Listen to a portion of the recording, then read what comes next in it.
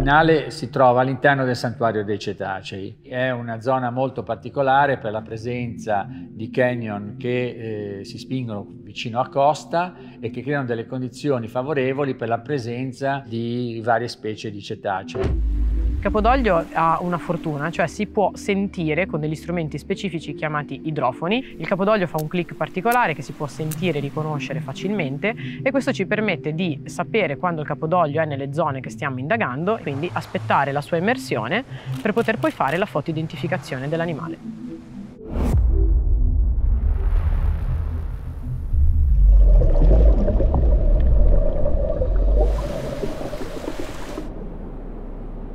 A seguito della nidificazione di una tartaruga caretta sulle spiagge del Finalese abbiamo avuto modo di osservare i piccoli di tartaruga che si avviavano verso il mare. L'evento di finale ha ispirato poi la realizzazione di una serie di diorami di nidi di tartaruga caretta. Questi modelli sono stati realizzati prima con un sistema di modellizzazione 3D, poi questi piccoli modelli di circa 5 cm sono stati riprodotti stampandoli in stampi di silicone in modo da poter riprodurre un certo numero di esemplari in varie posizioni.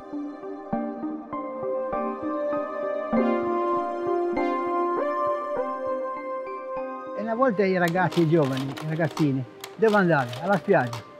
Alla spiaggia trovavi i pescatori, trovavi la gente di mare, parlavi, vivevi con loro e imparavi. Adesso non c'è più. I bambini vanno in giro per il paese da soli, in balia delle onde, non sai dove vanno. E la pesca è un lavoro che bisogna saperlo fare, anche ci vuole tempo a imparare, non è che ti fai pescatore da un giorno all'altro, perché se non lo fai con passione non lo fai il pescatore. Questa barca si chiama Teresa Madre, è una barca che usavano per la Lampara, una barca da lavoro, barche di questo genere, hanno delle storie da raccontare.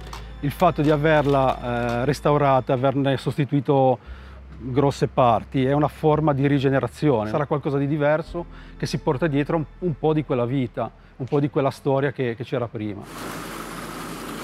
Una passione nata intorno agli anni 2000, abbiamo cominciato ad andare per mare e a vedere quello che c'era. Piano piano la curiosità, la passione ci hanno portato a documentarci.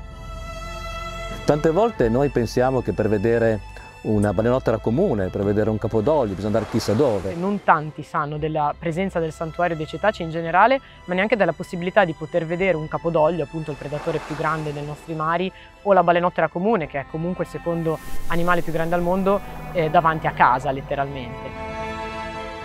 È necessario costruire la conoscenza, far capire soprattutto alle nuove generazioni che quello che c'è nel mondo è patrimonio di tutti.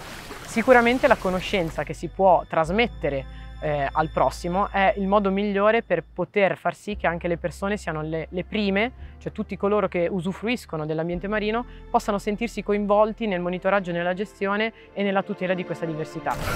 Quando si è con questi animali si ha la sensazione di essere tranquilli, di essere protetti, trasmettendo quello che si prova, forse appunto per l'appunto potremo avere un turismo sempre più consapevole e informato.